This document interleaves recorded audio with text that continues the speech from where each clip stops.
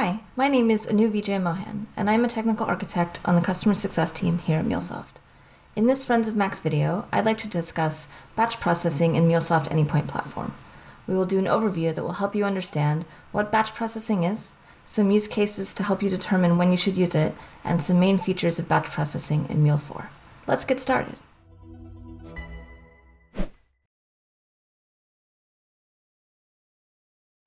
What is batch processing? Batch processing refers to the ability to split large messages into records that are then processed asynchronously as individual records. This generally happens in 4 steps. First, split large or stream messages into individual records. Then, perform prescribed actions upon each record while handling record-level failures that may occur so that the batch job is not aborted. Finally, report on the results of the job and any errors. What are some instances where batch processing might be relevant? Here we will go through some common use cases. Batch processing is particularly useful when working with the following scenarios: integrating datasets to parallel process records, or synchronizing datasets between business applications. For example, syncing contacts between NetSuite or SAP and Salesforce. This model allows you to achieve near real-time data integration. Another scenario is extracting, transforming, and loading information into a target system, what we call ETL. For example, uploading data from a flat file, like CSV, to Hadoop. Finally, another common scenario is handling large quantities of incoming data from an API into a legacy system. There are a number of characteristics that APIs and batch have that differentiate them from each other. These are important to understand when designing your applications. First off, availability. APIs are on demand and real-time and based on user interaction. Batch is a scheduled copy of a dataset and does not require direct user interaction. The profile of each also differ quite significantly. APIs have configurable fields and attributes that you can join, filter, and sort on, and are of much smaller controlled volume, for example, 10,000 records per request. Batches are by definition mostly static and are changing very infrequently. The volume is much larger, millions of records and gigabytes of data.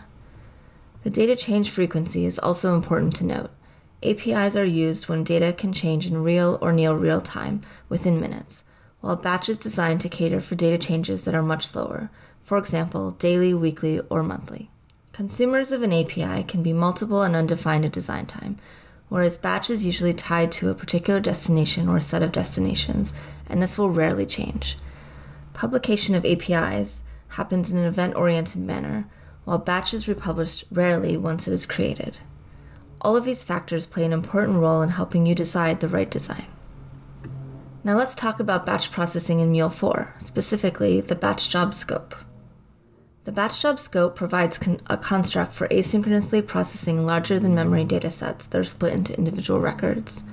Within an application, initiate a batch job scope, which will split messages into individual records, perform actions upon each record, and then report the results, and, if desired, push the processed output to other systems and queues. Let's go into further detail of the 4 batch processing phases within the batch job scope. First, input allows connectivity and transformation. 2. Load and dispatch splits up and batches records for processing. 3. Process allows multi-step record processing. And 4. OnComplete allows for reporting on batch job stats. If we go a bit deeper into load and dispatch and processing, here we can see that the record queue is built in the load and dispatch phase. Each record is then processed by each step independently and asynchronously, while the record maintains its state at each step. Failed records will be skipped in subsequent step, and batch commit can be used as a step to bulk write to an external source. And lastly, here's an example of what the batch job scope looks like in a flow in Anypoint Studio. Why bother using batch job scope? There are a number of benefits. First, data integrity. Batch job scope allows for the description of a reliable process that automatically splits up source data and stores it into persistent queues. Second, reliability. Batch job scope allows the processing of large data sets while providing reliability.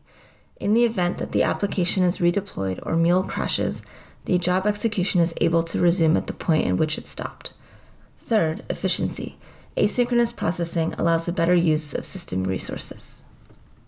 Thanks for tuning in.